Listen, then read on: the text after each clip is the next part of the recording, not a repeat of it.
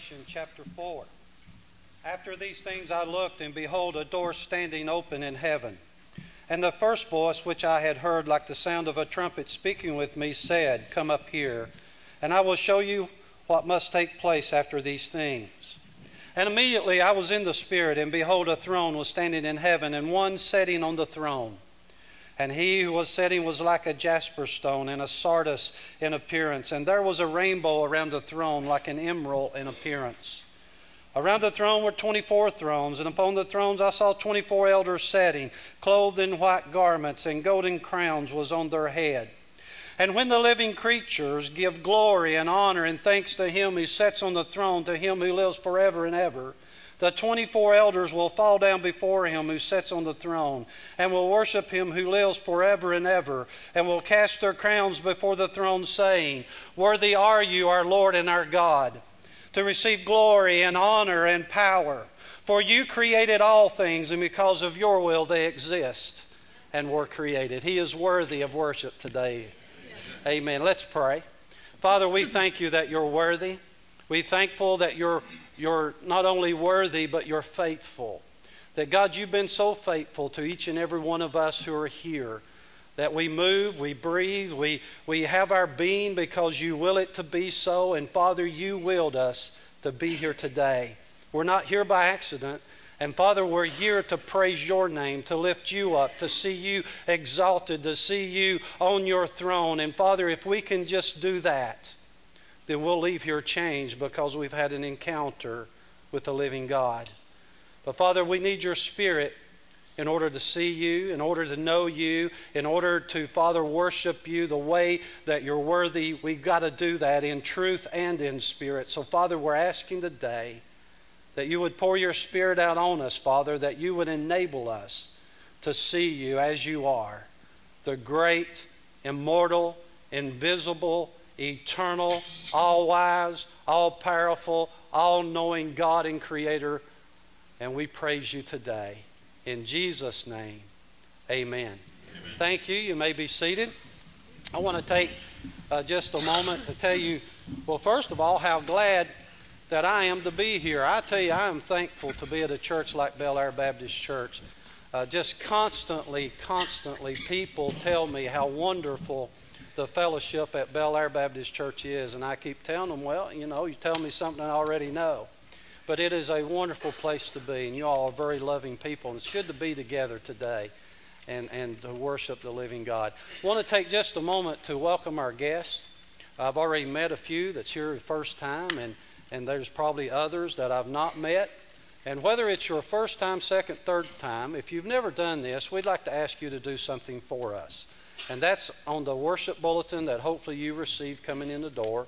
On the right-hand side is a tab that provides a place for you to fill some information out about yourself. If you would do that, tear it off, drop it in the offering plate when it comes by, we would consider that your gift to us. We are so honored that you're here today. If you're here and you're a guest, we've prayed for you, we've been expecting you, and you are a gift to us. And our prayer is that you will be blessed from the moment you step on our campus till the moment that you leave. Now, these good-looking men down front here, they want to give you a gift, and it has a pen that you can use and keep to fill out that information that we requested. But this is a gift package from us, tells you a little bit about Bel-Aire. So if you're here today, and if you would, just slip, if you're a guest and you haven't received one, slip your hand up in there and let these guys get it in your hand up in the balcony. All right. Anybody? Don't want to miss anybody. Okay. Well, thank you for being here, and let's just have a good time worshiping the living God.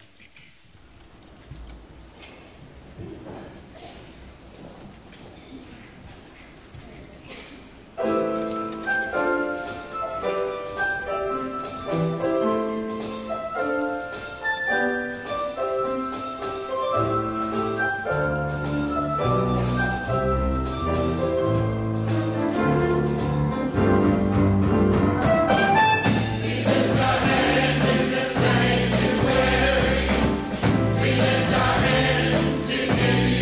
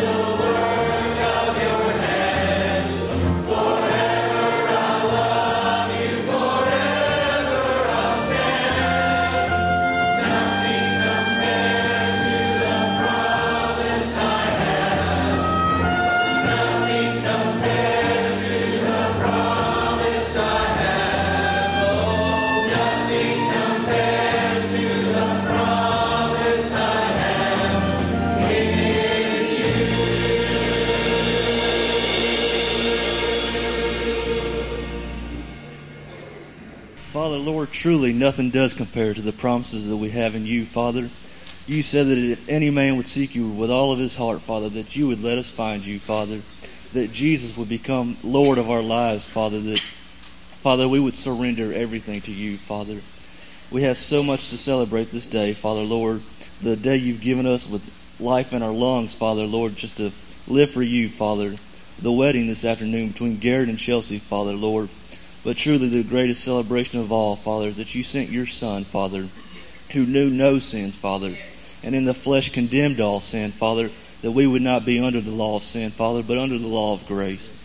Father, I know how we love you, Father, and how we praise you, Father. Father, I pray that your Spirit would just be here and anoint this service today, Father. Lord, that we would serve you better, Father, and love you more, Father. Father, we are weak in the flesh, Lord, but your Spirit makes us strong, Father. We just ask you bless this day, Father, for your glory, Father. The name of Jesus Christ would be exalted, Father. In Jesus' name we pray. Amen.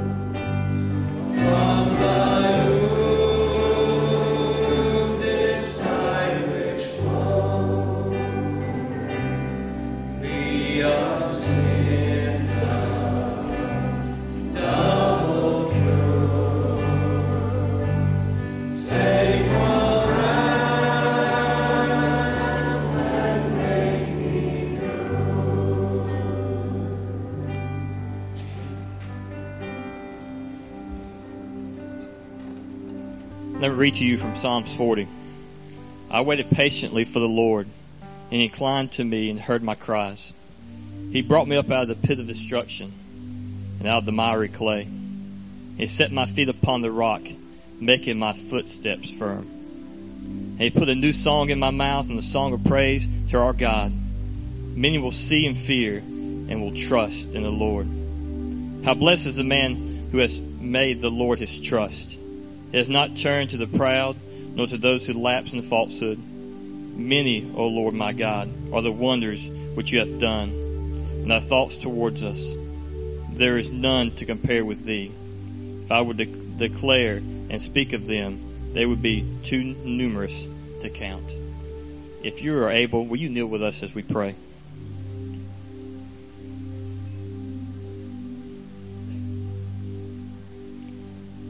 Our dear gracious Heavenly Father, Lord God, Lord, to count the ways of your goodness. Lord, they're without number. Lord, we know you're the King of kings and the Lord of lords. Lord, you're our great provider. The word says that every good thing we have comes from you above. Lord, you loved us so much, Lord, that you sent your only begotten Son, that whoever believes in him shall not perish but have everlasting life. Lord, you watched him be completely obedient to you on here on earth. Lord, as he turned away from sin, Lord, as he was tempted, Lord God, Lord, he used your words to fight those temptations. Lord, and he walked obedient to you into the point of death and death on the cross. The only perfect Lamb. Lord, and he was beaten and bruised. Lord, but he's resurrected. Lord, he's defeated death and hell, and he is sitting at your right hand right now, Lord. And we thank you for that, Lord God.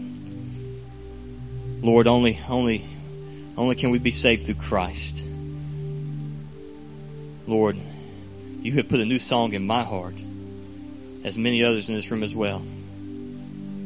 Lord, but there's still work to be done. Lord, let us, as the body of Christ, Lord, through this worship, be projected into this world to share the good news of the gospel. Lord, don't let us hide these things from our friends and from our neighbors, from our own family. Lord, let us shout it on the mountaintops that Jesus is Lord.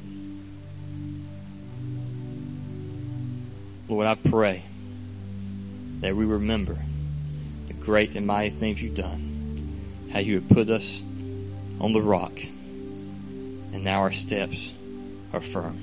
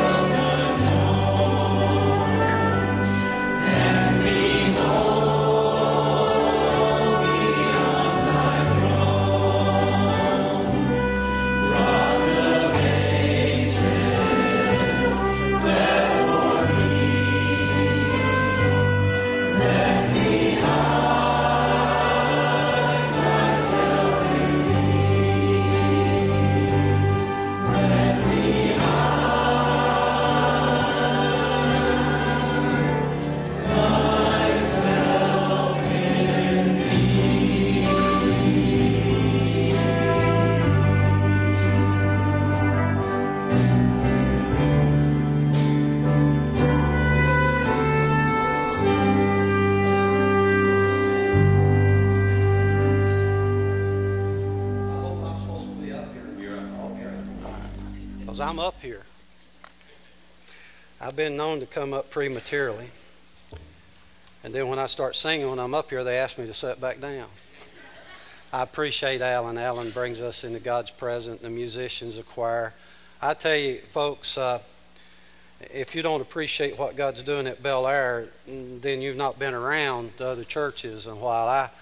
I've been in situations where I had to lead the singing, sometimes a cappella, and then preach the message. And I really appreciate how everybody here uses the diversity of gifts that God has given us.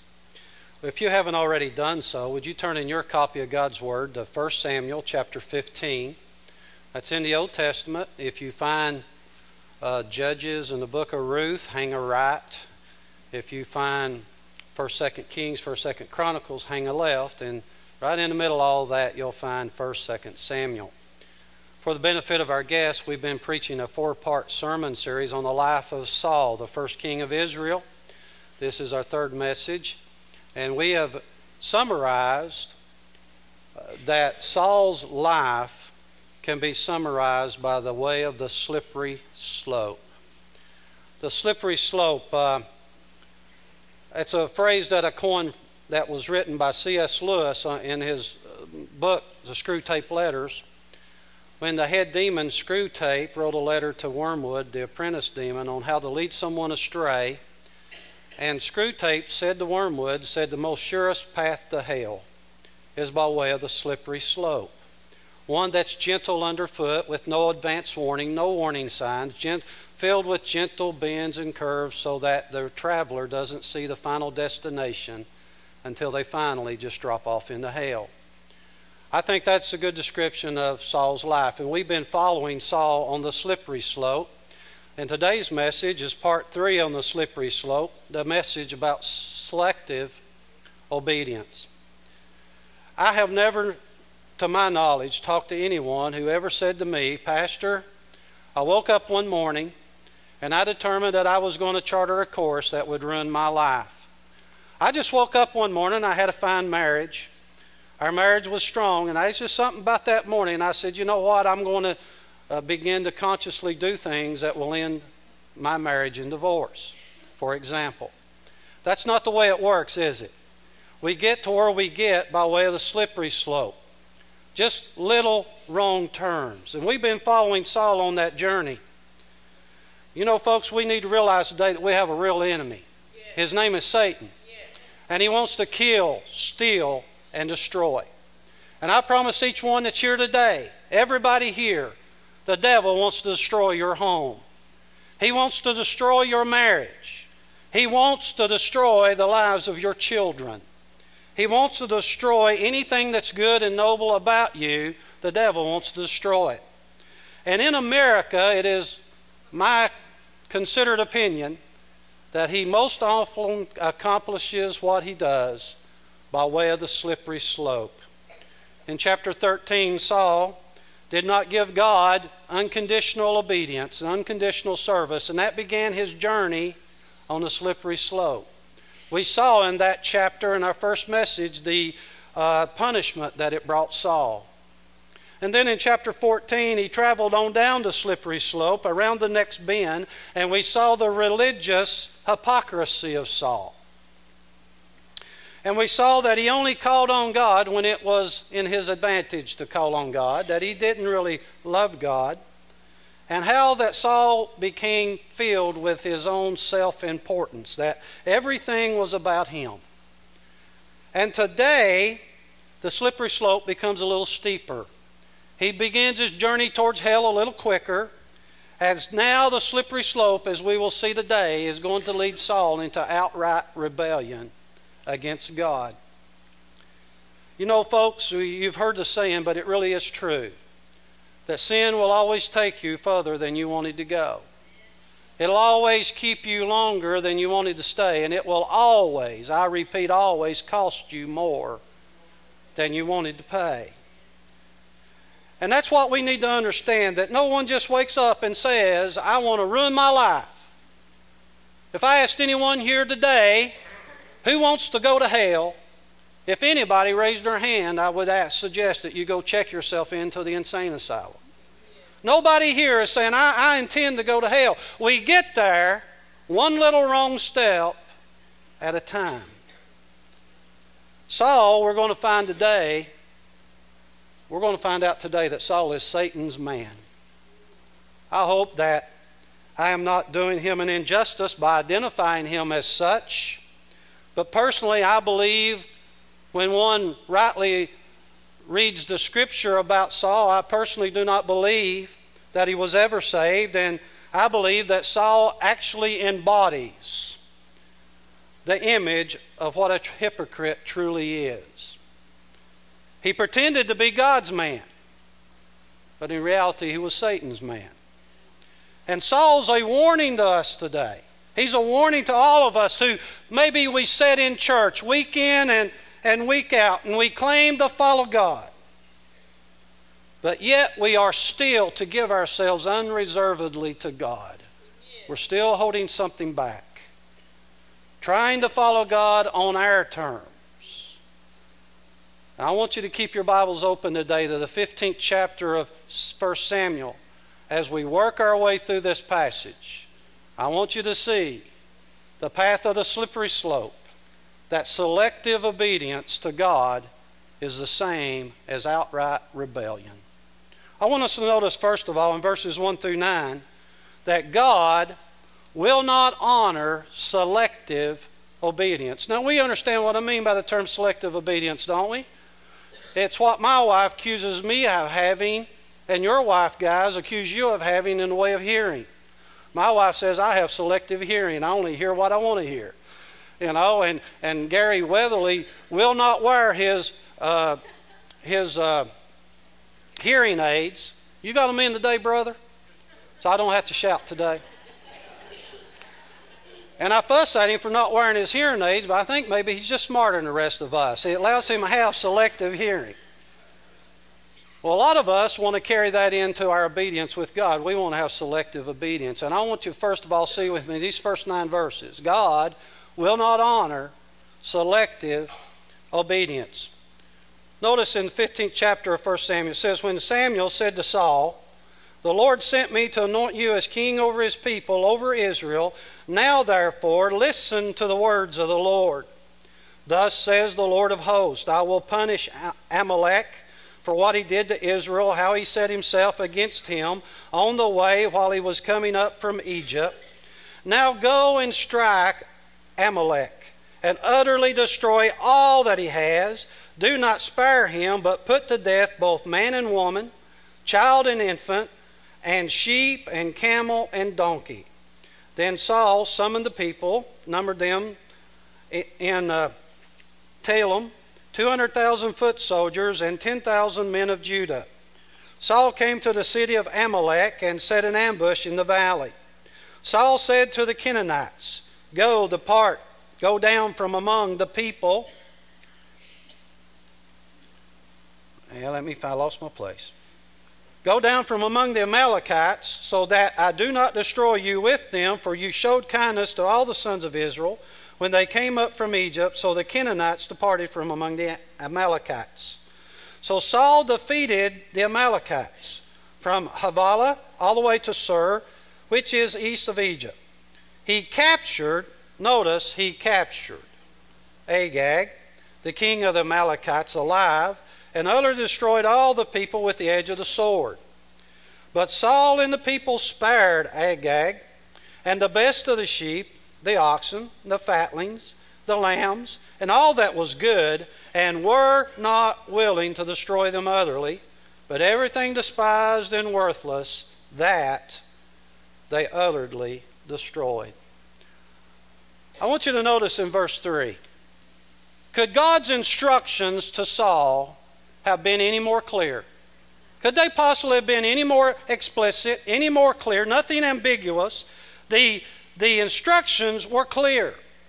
Your instructions, Saul, your marching orders, Saul, are to go down to the Amalekites and utterly destroy everything. Everything is under the ban. Everything is to be destroyed. And God's commandments, why it sounds strange to us as we just come into Scripture at this point, they are being driven by what we see in Deuteronomy chapter 25. In Deuteronomy chapter 25, God spoke through Moses, and he told Israel then that when they had come into the land and when God had given them rest from all their enemies, they were to remember what the Amalekites tried to do to Israel when they were in the wilderness. They tried to destroy Israel. And God told them in Deuteronomy 25, when you're in the land and you have rest from your enemies, you shall utterly wipe them out.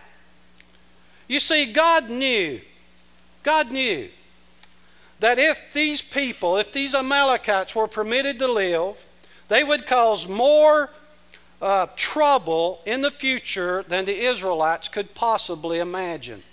In fact, we see that Saul did spare some of them, and we're going to meet one of them. You'll meet one of them later. Some of the descendants of the Amalekites you'll meet later in the book of Esther. You remember the book of Esther? Do you remember a man by the name of Haman, who tried and would have totally destroyed the Hebrew nation had God not intervened? Haman was a direct descendant of the Amalekites. God knew this. And brothers and sisters, I'm here to tell you something.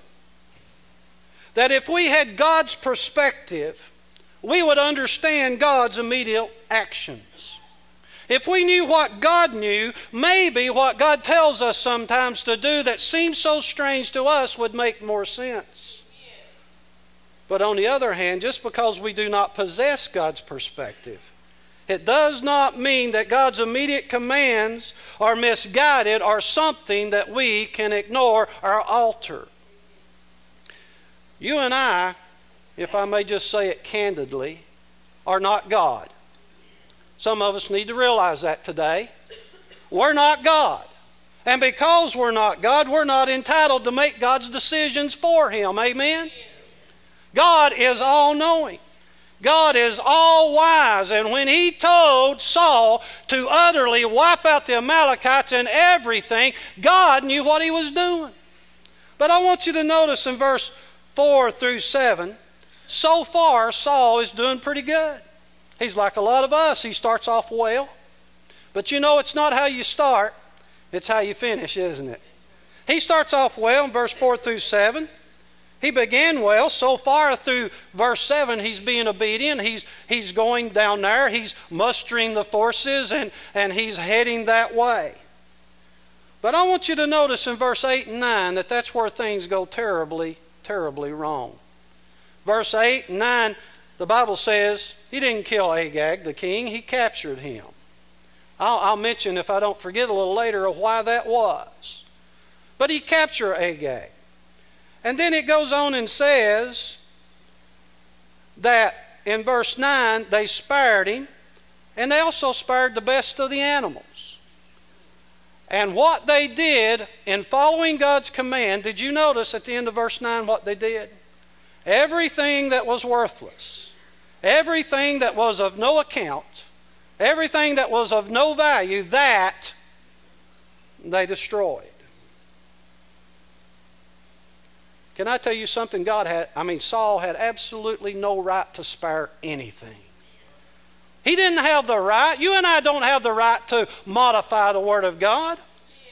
We've got churches and denominations today that want to argue over the Word of God. They want to pick and choose the Word of God. We don't have the right to modify the Word of God. We take it as it comes in its entirety. But Saul, he treats the Word of God like some of us do. He gets down there and God gives him a great deliverance and God blesses. And Saul begins to think, what a shame. What a shame to destroy everything. Well, look at that registered Black Angus bull over there. I used to raise Black Angus cattle. I'm just relating a little bit my own depravity. What a shame to kill that nice fat bull. But God gives us this account because God wants us to know something, that God will not honor selective obedience. He will not honor the selective obedience that so many of us that are right here today are trying to offer Him. I'll obey you, Lord. I'll obey you, Lord. Until it costs me something. Oh, I'll obey you, Lord. Up to a certain point. I'll obey you, Lord, with my leftovers. Have I started meddling yet? I'll obey you, Lord, as long as it makes sense to me. I mean, how many of us truthfully try offering up to God selective obedience? And do you know why we offer up to God selective obedience? It's because we're not offering up an obedience to God that's out of love, out of gratitude for His blessings in our life and what He's done for us. We're offering up selective obedience with misguided motives because we're trying to get something for us out of it. Amen? That's why we hold anything back from God. We think it's going to be a blessing in it for me if I don't give it all to God. For example, we can come to church. I'm glad you're here today. I thought the crowd's going to be way off. I don't know where y'all come from the time I get up to preach. Well, we can come to church and not truly worship. We can come and not truly worship God and give Him everything unreservedly. We can come to church just for what we can get out of it. It makes me feel good. You know these people, because every time they don't get what they want, they either cause a problem in the church or they leave the church. But we can come to church for the wrong motives. We can do it in many ways. It takes on so many forms. I mean, we could just go on for a long time. We could talk about how we will tell God, we'll tithe, God, until God gives us that really big windfall. You know, maybe we're on commissions or something, and we make that sale of a lifetime, and all of a sudden we get that big check, and we'll tithe, Lord, but surely you don't want me to give 10% of this big windfall. Now, we're getting into some serious money here, God. The story is told about the man that used to have struggled with tithing, and he worked and talked to his pastor about tithing, and finally God gave the man the faith, the courage. He started tithing, and God just started blessing his life, and a few years went by, and the man was tithing of everything. And then he finally got that great big promotion, and his business was doing great, and all of a sudden he was making more money in his life, and now he's making 6 figures, and he gets set down, he gets to thinking, man, if I keep tithing, I'll have to tithe $15,000, $20,000 a year. And he comes to his pastor and says, Pastor, I can't give that kind of money. You need to pray with me. I can't give that kind of money. So the pastor prayed, God, would you please cut his income back to $40,000 so he can tithe? Amen? Selective obedience, people. God will not honor selective obedience. It's not up for negotiation. But I want you to notice secondly, selective obedience always brings a change in God's dealing with a person. If you're here today, and I suspect a lot of us are, and God's laying things on your heart and you have not obeyed God, that's selective obedience. Oh, I'll give him everything, but I'm not going to give him what I'm watching on my computer when I'm alone. I'll give him everything, but I'm not giving him up to drinking and to partying. Whatever, you can fill in the blank. I'll give him everything, but I'm still hanging on to that spirit of unforgiveness because of what somebody did to me.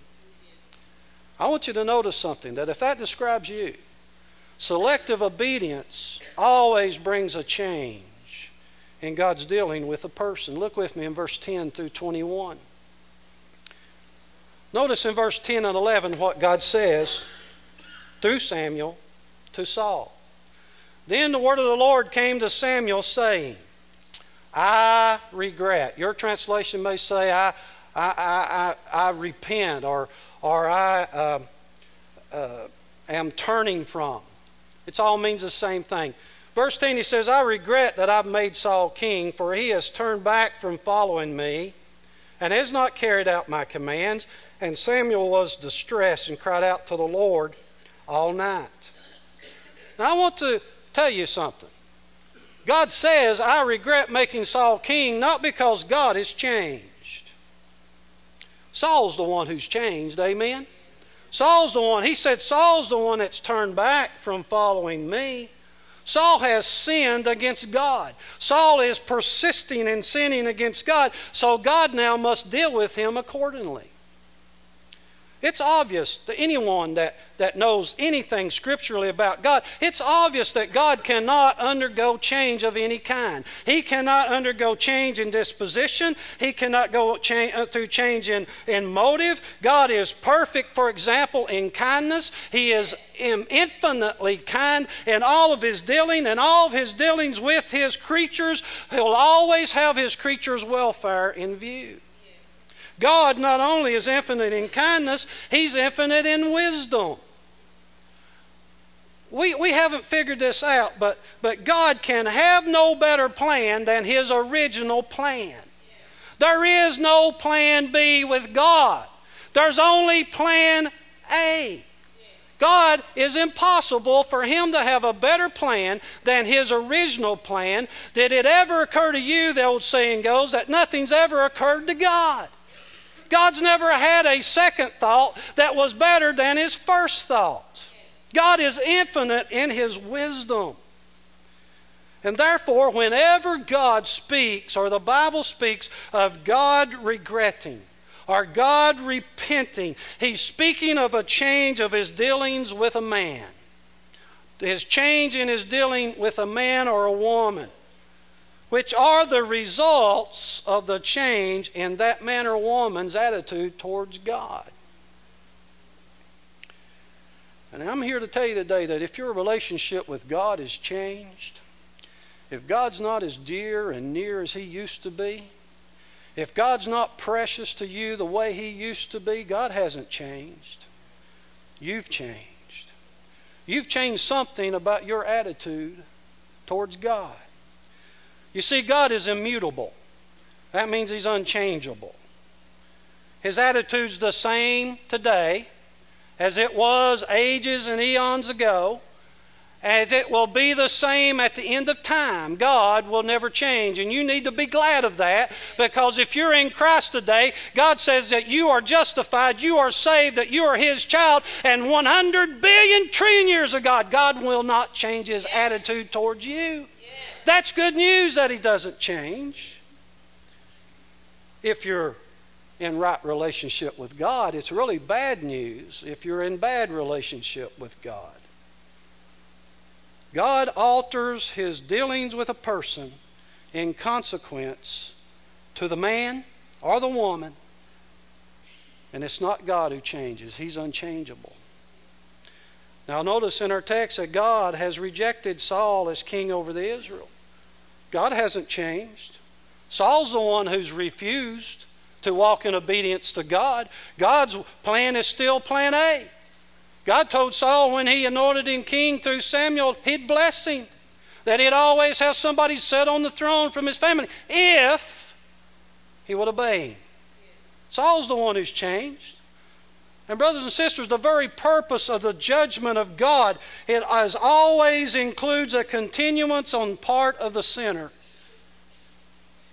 of that conduct, the very conduct that has invoked the judgment of God. It's always driven, the judgment of God, by that sinner's continuance in that action. We're going to see as we work through this that Saul is filled, he's just filled with a sense of his own self-importance. Look in verse 12. It says, Samuel rose early in the morning to meet Saul. And it was told Samuel, saying, Saul came to Carmel, and behold, he set up a monument for himself. Did you see that?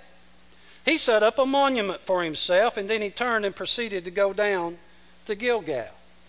You know a sure sign that you're on the slippery slope is that you're just full of yourself.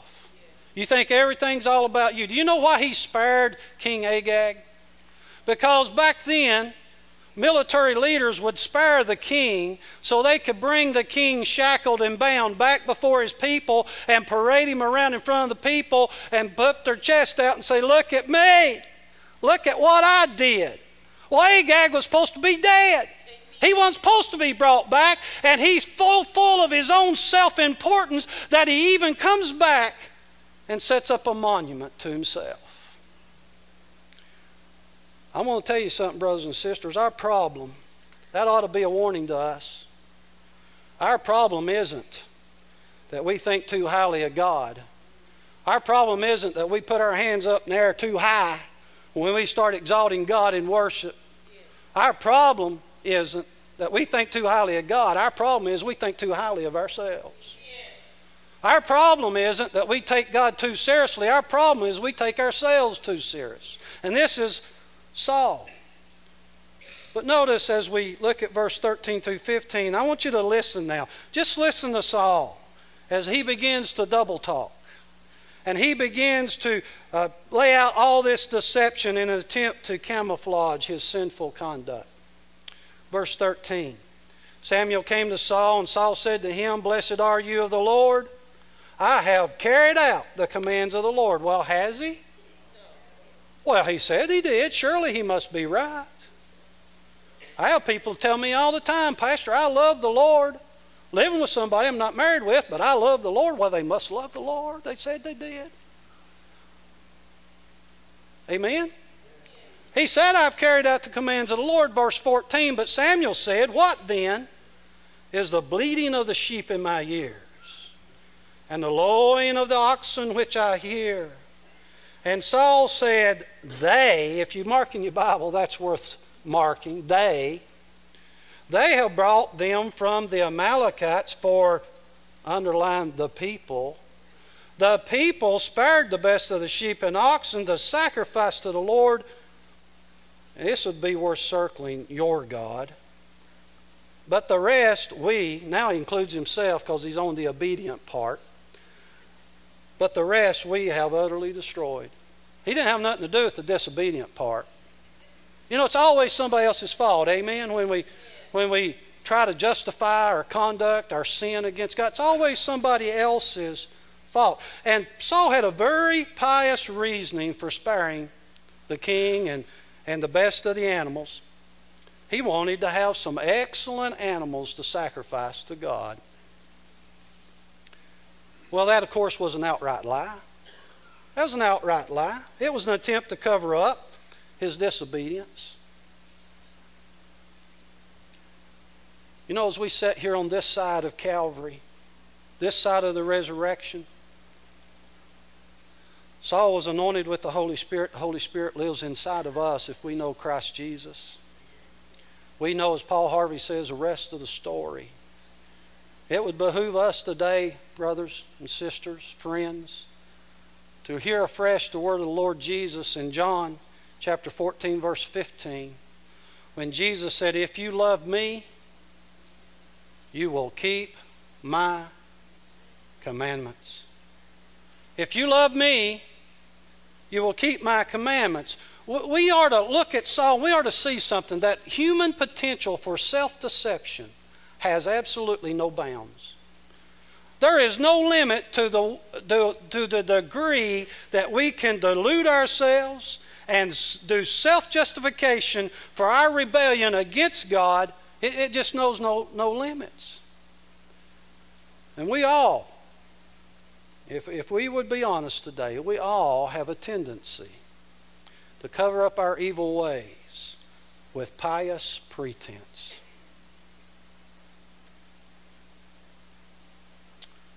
Lord, I'm being disobedient in my finances now. But Lord, if you just give me that big raise. Lord, if I could just get that big promotion that I've been coveting so long. Lord, I'd start being obedient in my finances then.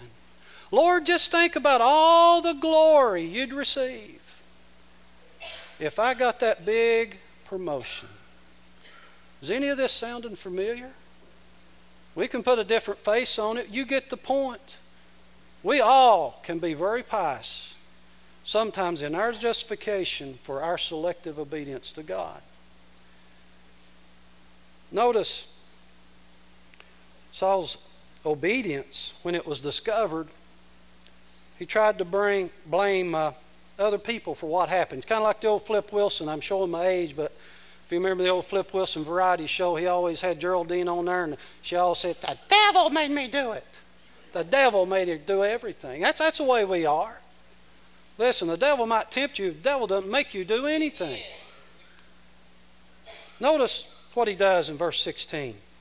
When Samuel said to Saul, "Wait and let me tell you what the Lord said to me last night." And he said to him, "Speak." And Samuel said, "Is it not true that you were little in your own eyes? You were made the head of the tribes of Israel, and the Lord anointed you king over Israel. And the Lord sent you on a mission. And he said, 'Go and utterly destroy the sinners, the Amalekites, and fight against them till they are exterminated.' Why then did you not obey the voice of the Lord, but rushed upon the spoil and did what was evil in the sight of the Lord?" Then Saul said to Samuel, I did obey the voice of the Lord. And I went on the mission on which the Lord sent me, and I have brought back Agag, the king of Amalekite, and have utterly destroyed the Amalekites. That sounds like people in Washington, doesn't it? I know it came out of my mouth, but I really didn't say that. I went on the mission, I brought back Agag, but I utterly destroyed the Amalekites. Verse 21, but the people took some of the spoil, the sheep, the oxen, the choicest of things devoted to destruction, to sacrifice to the Lord your God at Gilgal. Saul was the king, not the people. Saul was the one anointed by God when he was little in his own sight and given the responsibility of seeing that the word of the God was obeyed. It's like this, men. I want every man in here to look at me. God has anointed you as a spiritual leader of your home. You are the one responsible.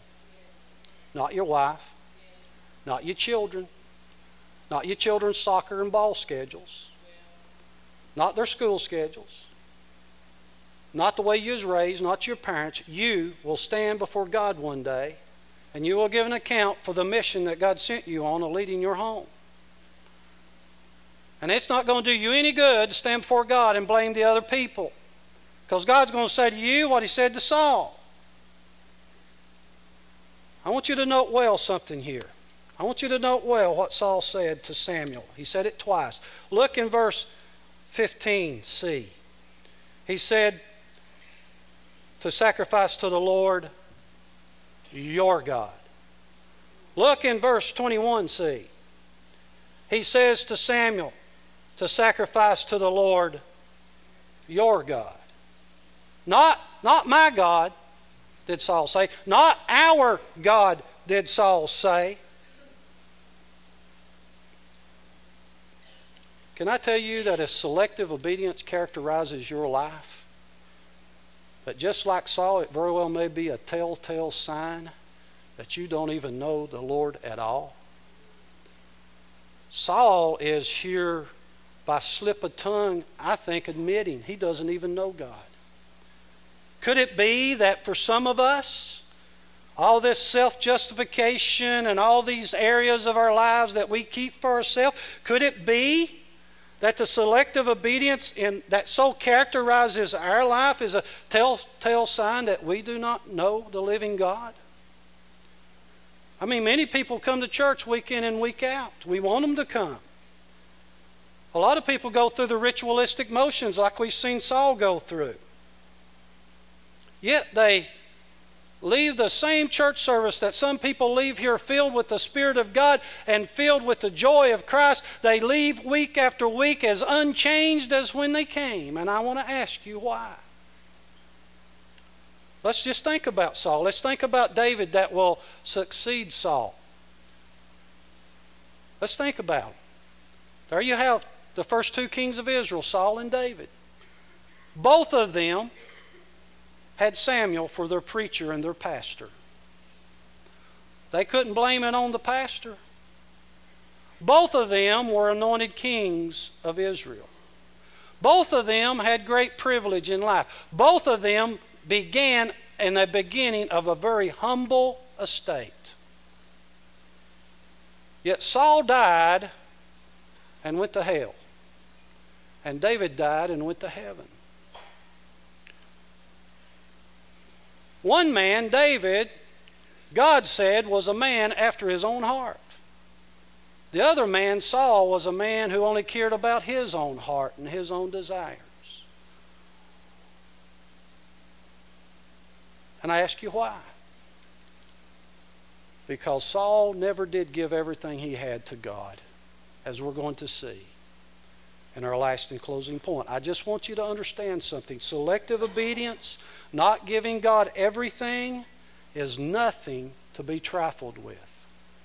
You see, we in our day and age minimize sin. We don't even call it sin anymore.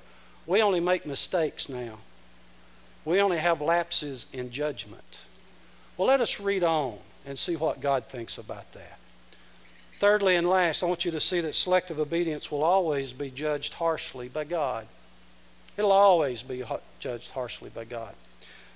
Look at verse 22, 23. Samuel said, "Has the Lord as much delight in burnt offerings and sacrifice as in obeying the voice of the Lord? Behold, to obey is better than sacrifice, and to heed than the fat of rams. For rebellion is as the sin of divination." That's witchcraft. "And insubordination as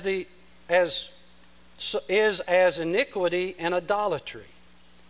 Because you have rejected the word of the Lord, He has rejected you from being king. You know, can I tell you, this is one of the most remarkable passages in all the Bible. It is remarkable. This is God's rejection of Saul as king on the basis of rebellion and disobedience. And what an important message for us today. And I want you to note that God calls it what it is, doesn't He? You see, we call it being human. We call it just being who I am. And we justify it all we can, just like Saul tries to justify it. But we better look at selective obedience the way God looks at it. Amen? We better look at it through God's eyes. And God gave us this passage so we'd see it and call it what He sees and calls it. What is it? He says it's rebellion. He says it's insubordination. He says it is rejection of God's word.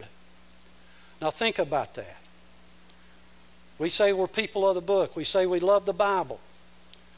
But anytime you read God's word and you read it selectively and you ignore the part that pricks your heart and you say, I'm just going to pretend I didn't see that. The Bible says you're rejecting His word. You can't just partially receive the word. He's told Saul, you rejected my word. And we live in a day and age where we take way too friendly approach to the Lord Jesus Christ. Jesus is my friend. He's my bud. Well, I'll even put a sticker on my car. Jesus is my co-pilot. Jesus is my friend. I want to ask you, what do you mean when you say that? What are you trying to say? Let me clarify why I asked by way of example.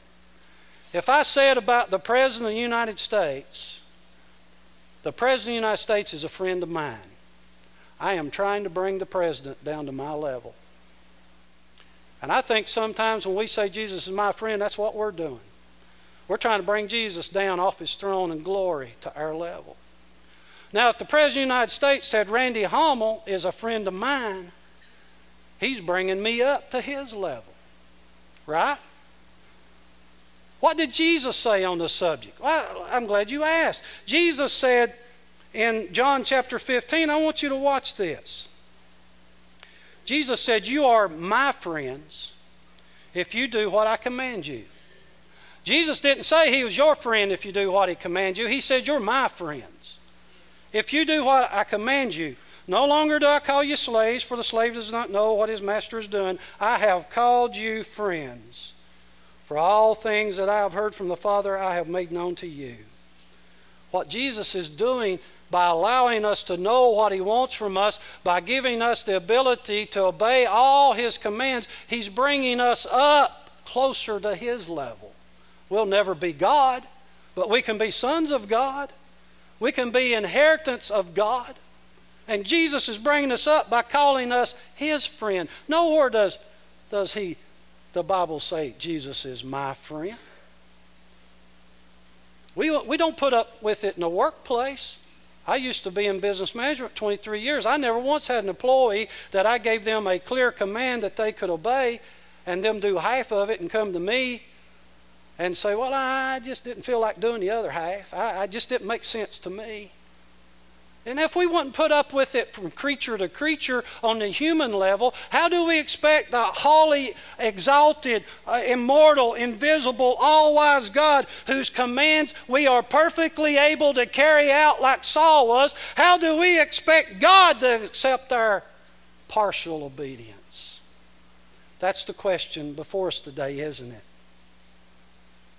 And He comes and He says to Saul, listen, Saul, obedience is better than sacrifice. You ever ask yourself why?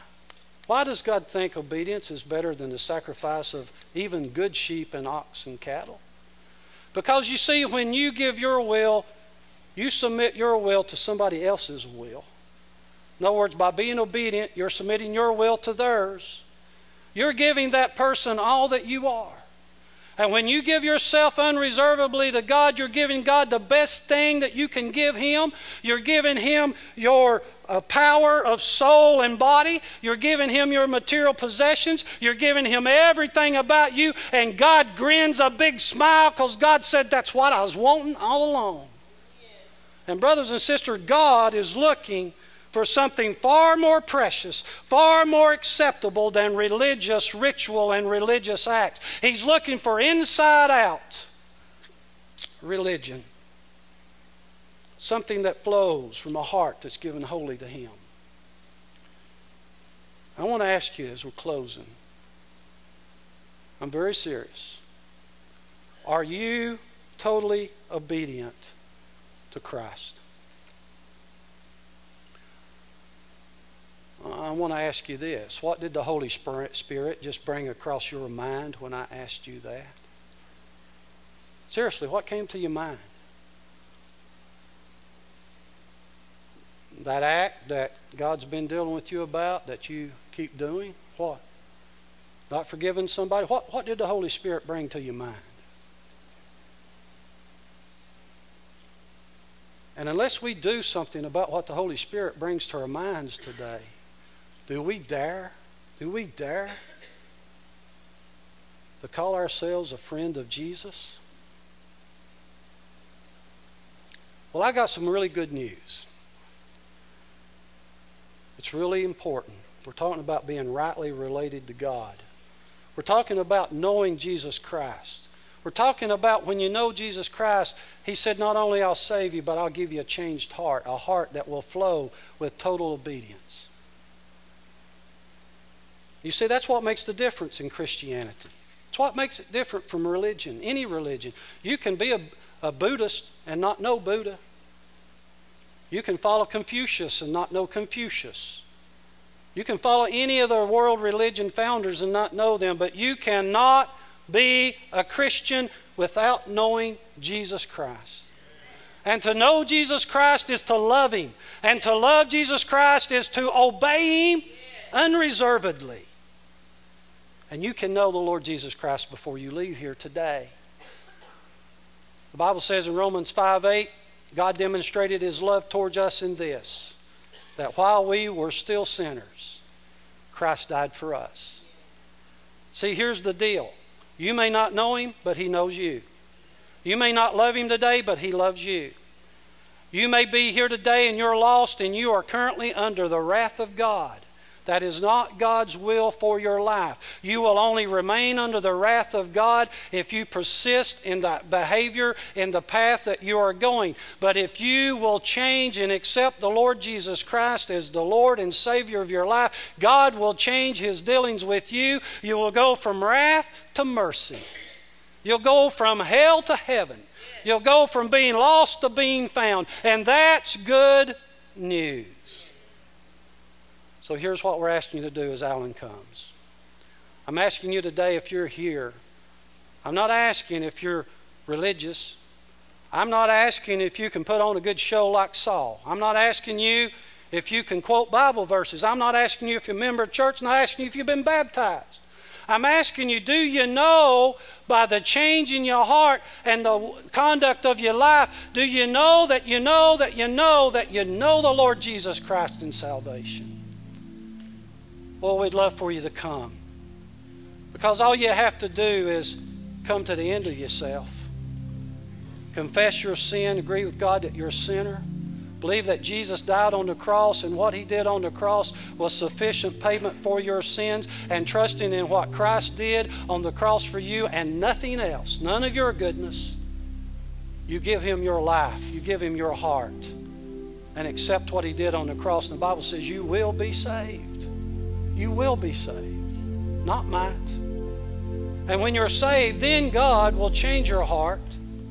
He'll give you His Spirit. And then you can start obeying Him because you've been set free. And for the first time in your life, you can give Him unreserved obedience. We're going to give you an opportunity to do that in a minute. If you'll come, we'll have counselors. They'll take you out back. We won't embarrass you. And in private, show you, pray with you how you can accept the Lord Jesus Christ. You may be here today and you're a believer. You know you're saved, but you know what? You started down a slippery path that you didn't intend to go, and God's brought something to your mind. Right now is the time for you to deal with that.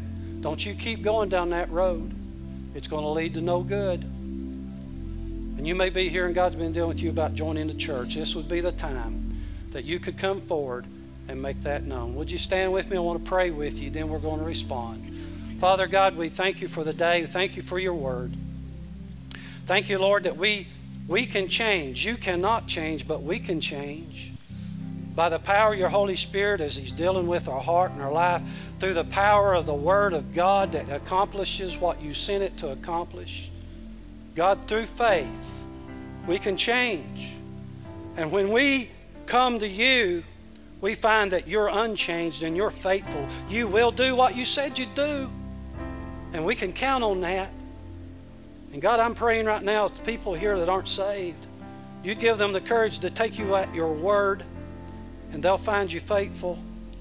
The believers here that are struggling with some stronghold in their life, Lord, give them the courage to give it to you right now, because they'll find that you're faithful. And God, give us the courage to do what you'd have us to do for the glory of Jesus. Would you come?